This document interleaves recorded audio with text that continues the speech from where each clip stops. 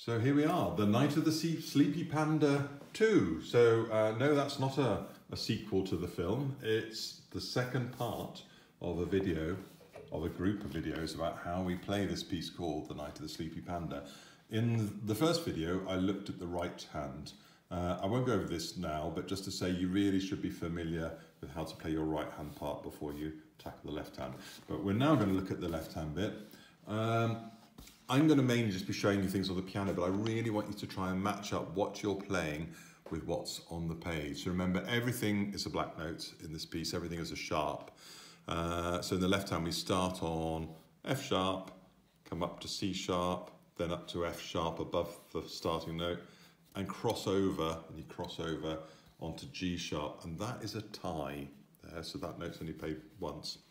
I'm just going to show you and talk just a little bit about how the pedaling's going to work as well. So let's not worry about the pedaling to begin with, a bit more about that later. So here's your first phrase.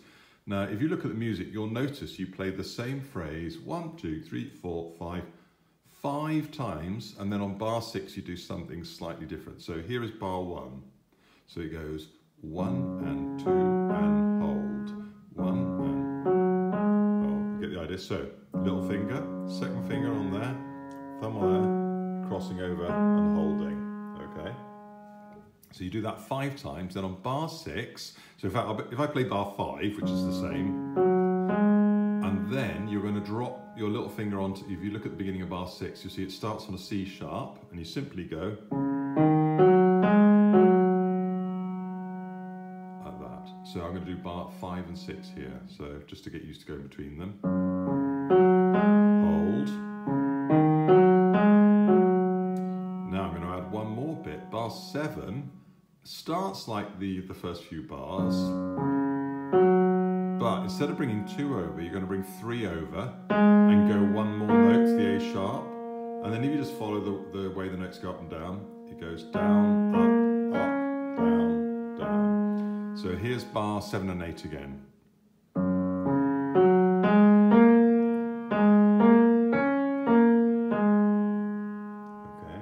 I'm going to go from bar 5, so that's the second line. So second over, little finger on the C sharp, drop down, bring 3 over, go an extra note. Okay, so let's put that together so far. So going from the beginning, and again. 3, 1, 2, so speed.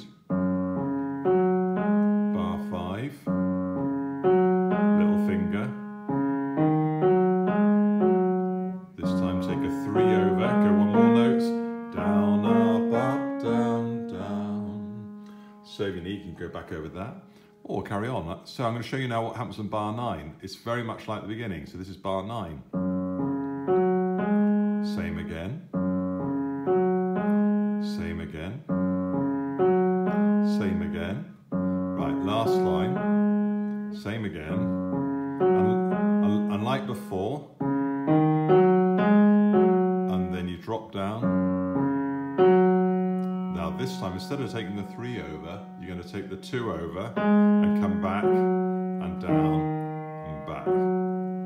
Now I did a tiny bit of the fingering, very slightly different from what's written here in the last line. I don't think it makes a lot of difference. So here's the last line.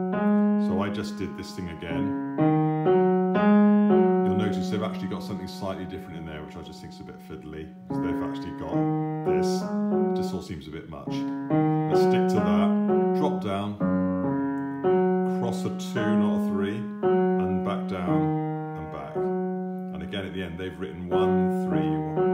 But if you go 1, 2, 1, it really doesn't make a lot of difference. So here's the last line.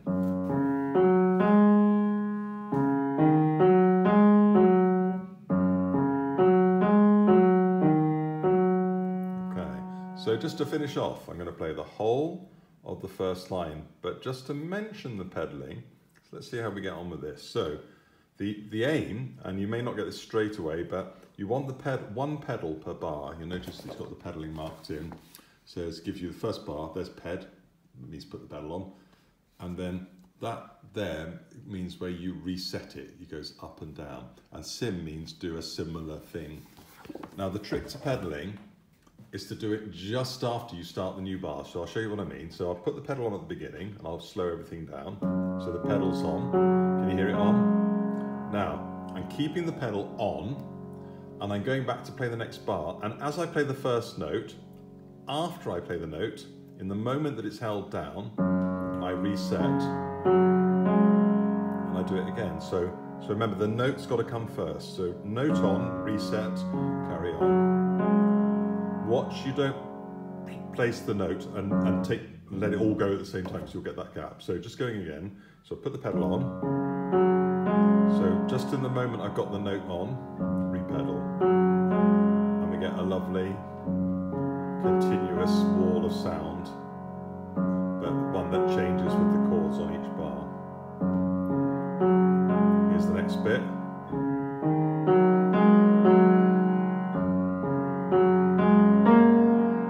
And then hold it for 2 bars there, you see it in the music, and then we start again. Oh, choose the right fingers.